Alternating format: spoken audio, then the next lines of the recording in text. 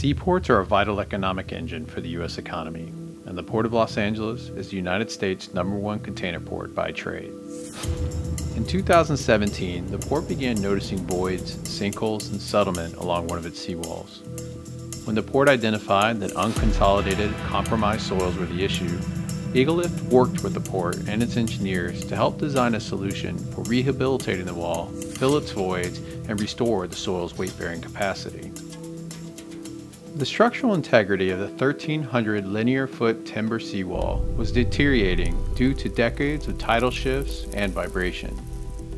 Because of the unconsolidated soils, voids and sinkholes formed, and the overhead asphalt and utility structures were no longer being effectively supported.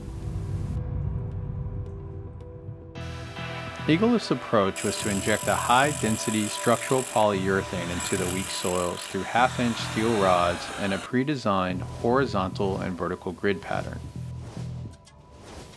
To determine the polymer volumes and injection locations, EagleLIFT utilized a combination of tools, including GPR scans, dynamic cone petrometer tests, and laser levels to prevent unnecessary lifting. Once injected, the polyurethane will initially flow in a liquid form and find the path of least resistance, including voids or between loose soil aggregate. Then the polymer will begin to expand, mix, and compact to create a dense matrix of soil and polymer. The process restores load-bearing capacity back to the soil and mitigates future settlement.